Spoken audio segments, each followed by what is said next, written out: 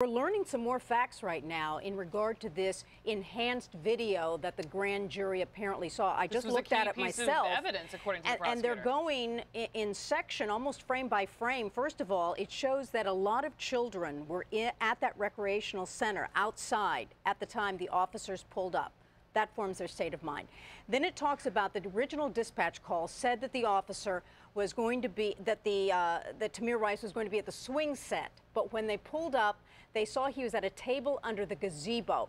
And then you see the video, and it very plainly shows he stands up and puts an object into the waistband. He appears to go in the opposite direction, but then changes direction toward the officers, and the cruiser is still moving at that point. It then shows the right hand of Tamir Rice in front of the body, right arm moves to the waist, and you see his jacket moving up with this enhanced video. They say the officer fired 2 times. One shot hit Tamir Rice 4.5 to 9 feet away. Also says we hear the 911 call, the dispatch call from the officer saying it's a black male, probably 20, a black revolver is in his hand.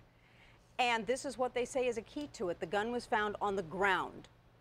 And so that they believe was because the gun was out. It wasn't in the waistband.